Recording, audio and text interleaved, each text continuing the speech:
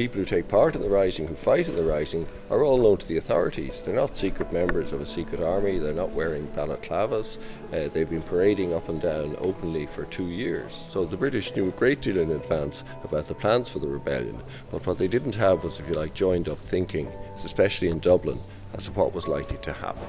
What's amazing about the rising from a British point of view is, first of all, it doesn't really create a crisis for the British. Irish soldiers at the front don't mutiny.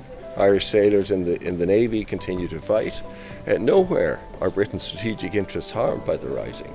And this is amazing when you consider that the rebellion has taken place within the United Kingdom.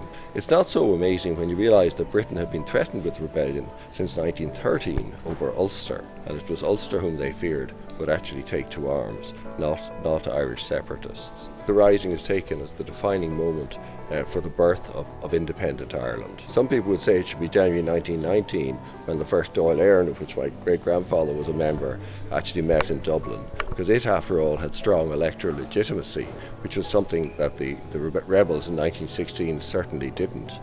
They had never put their propositions to the Irish people. They had never shown documents like the 1916 Proclamation to anyone. The 1916 Proclamation itself is an extremely interesting document. We have to read it very carefully. It is not a draft constitution for the Irish people. It is a speech written very largely by a man who was brilliant at writing and delivering speeches, Patrick Pearse. It has many internal contradictions. It is not, if you like, a fully democratic piece of work, and it wasn't intended to be. It was intended to be, as Pearse would have delivered it, a powerful piece of rhetoric.